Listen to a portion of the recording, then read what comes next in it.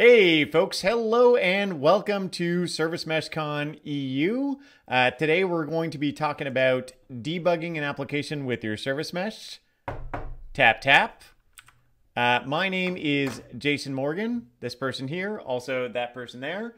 I am a technical evangelist over at Buoyant. That means it is my job to talk to folks about the Linkerd project, encourage them to use it and evaluate it, and help folks as they move from development through to production with Linkerd. You can find me on Twitter at rjasonmorgan. You can find me on GitHub at jasonmorgan, and you can find me on the Linkerd Slack at jmo. So this is about the end of our slides for today. We're going to do everything as a live demo or as close to a live demo as we can get considering the circumstances. So let's talk about what it is we're going to talk about. I've got two applications that are running in my Kubernetes cluster that are having some issues, and we want to diagnose and try and do what we can to remedy those problems with our mesh. So I've got one application which is a web front end backed by two gRPC services, and another that is a series of web applications talking to each other over REST. Emoji Vote is the gRPC application. So what it gives us is a web front end that displays a number of emojis, allows us to vote on them, view the leaderboard, and see what the current state is of the voting. And it seems to be working as designed, but we're having a problem with it. I'm getting reports from my users and I want to fix it. So let's go ahead and take a look at the service map for Emoji Vote. So what I have here is a vote bot, which generates some traffic. It talks to our web service, and then the web service makes a gRPC call over to voting or emoji. And to be clear, I'm not getting that gRPC thing from looking at this graph. I just knew that already because I work with the Emoji Vote app a lot. So I want to debug and I want to get things going. So the first thing I'm going to do is just talk to my Kubernetes cluster, ensure that I can communicate and that things are running as expected. So I can ask about the nodes. I can see that I've got my 3 nodes in my K3S cluster. This K3S cluster provided by the good folks over at Civo, who are actually going to be announcing something here at KubeCon. So please stay tuned for that. Now that we've checked on our nodes, we're going to just check on the state of our mesh. So the Linkerd CLI bundles in this check command, which will check on the health of the control plane and all of its components. And it will also look at any installed Linkerd extensions, and it will run their health checks as well. So we see that the results are green check mark for both, which sure seems good to me. So we're going to move on and actually troubleshoot our application. So the first thing I want to do to troubleshoot my app is just take a look at the namespaces in the cluster and see what does Linkerd see in terms of the golden metrics for those namespaces.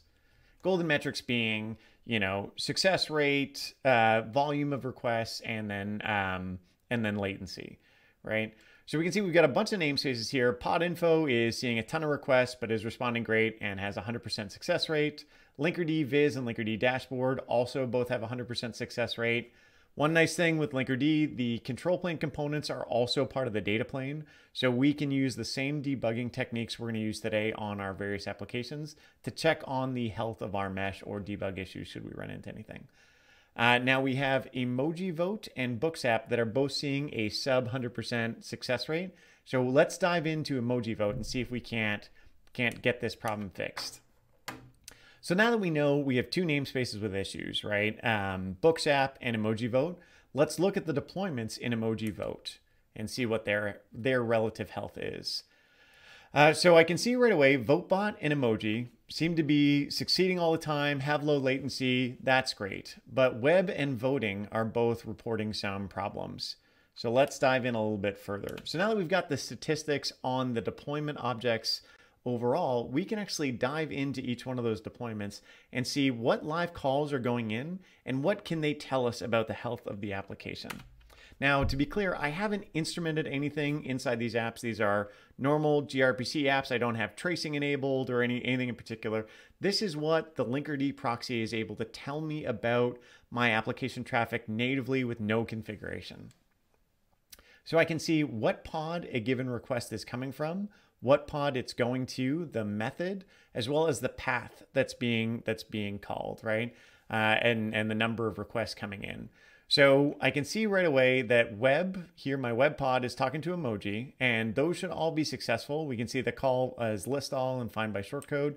If we scroll over to the right, we see that those are both 100% successful. Great. In line with our expectations based on the statistics we've seen. VoteBot talking to web has two calls, API list and API vote. So let's see how they're doing.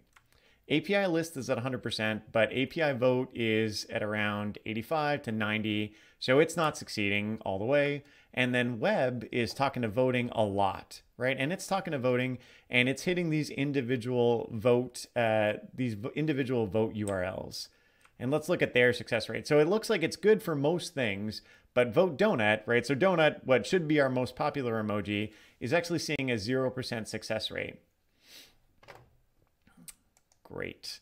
Is actually seeing a 0% success rate. So let's go on. So we probably have our problem solved already or diagnosed. And what we'd like to do now is just triangulate a little bit. Let's go check out the voting service, see what it reports. So I do a top on that voting deployment, right? Now I can see that all the calls to voting, like we saw in our traffic map, are actually coming from the web service over to voting. We see the API calls that or the paths they're taking inside the API, and we can see how many. And we can look at the success rate. So far, everything seems to be going great, right? We don't have any failures, but let's give it a minute and see what else pops up.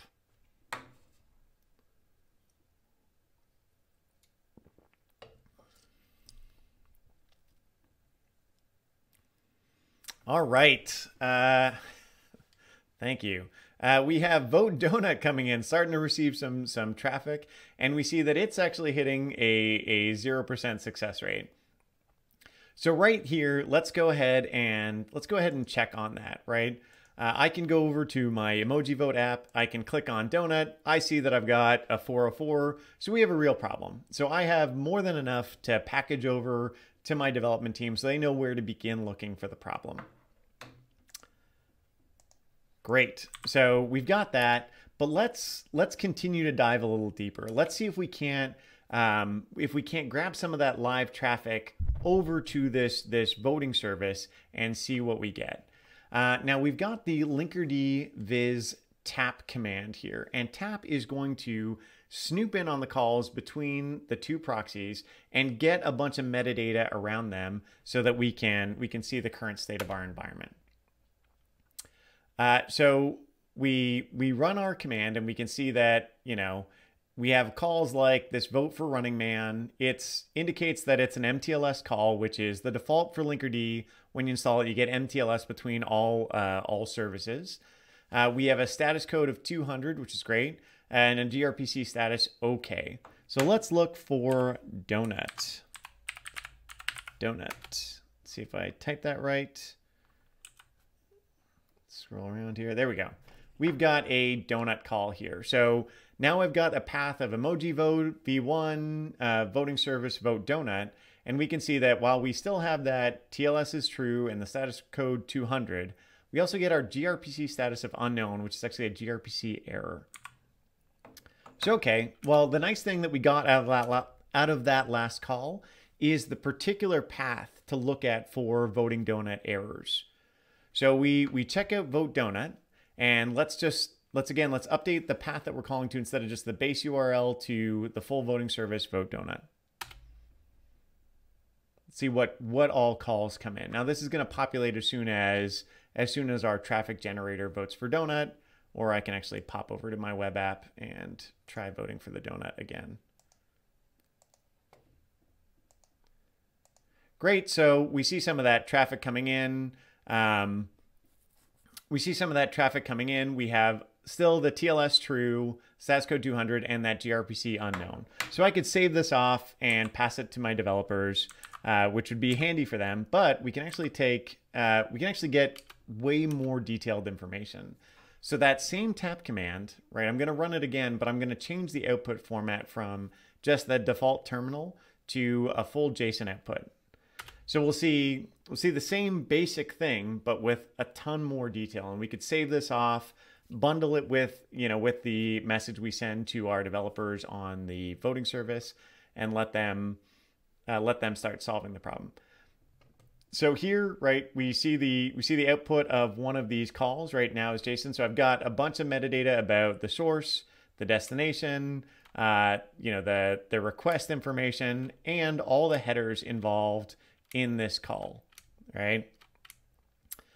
Great. I can also, if I look down a little bit further, I can look at the headers for another request and see that, we've got our gRPC status and we've got our gRPC error message right there. Cool. So save that, send it to my devs.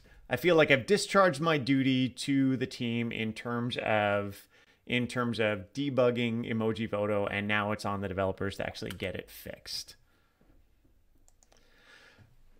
So that's been great, right? But this troubleshooting process actually took longer than it needed to take, right? Because I was looking around, I was waiting for things to come up. Y'all saw when I went to voting service, I didn't see anything about Vote Donut until a fair bit of time in, right? So I had to do that kind of aggregation myself.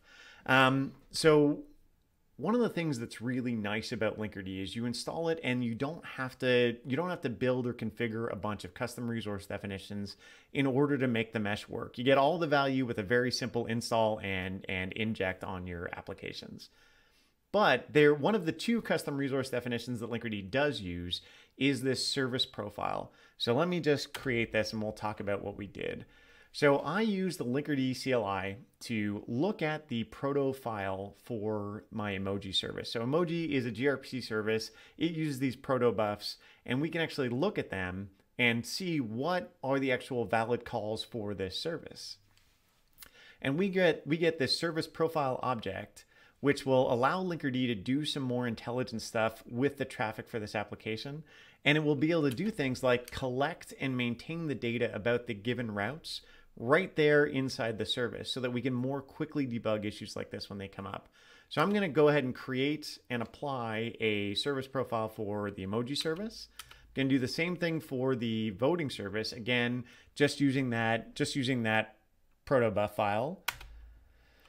And once those are done, I'm about ready, but there's a third service that I care about here, which is the web front end. Now the web front end is it's just a REST service, so I don't have a gRPC file to work with or a proto file to work with. And I also don't have a Swagger file.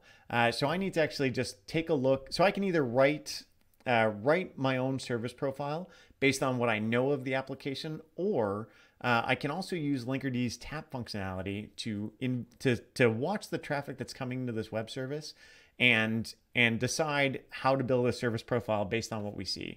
So for the next 10 seconds, we're going to watch the web service, see what comes in, and auto-generate a service profile.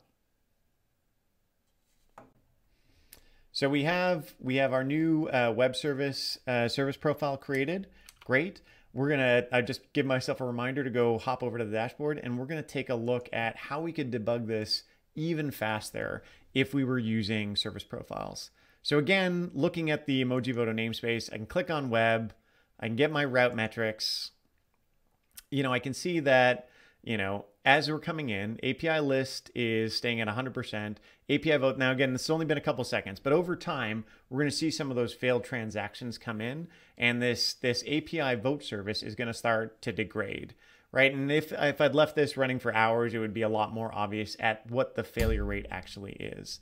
So again, gives us an indication that we've got a problem with voting. So we look at our voting service.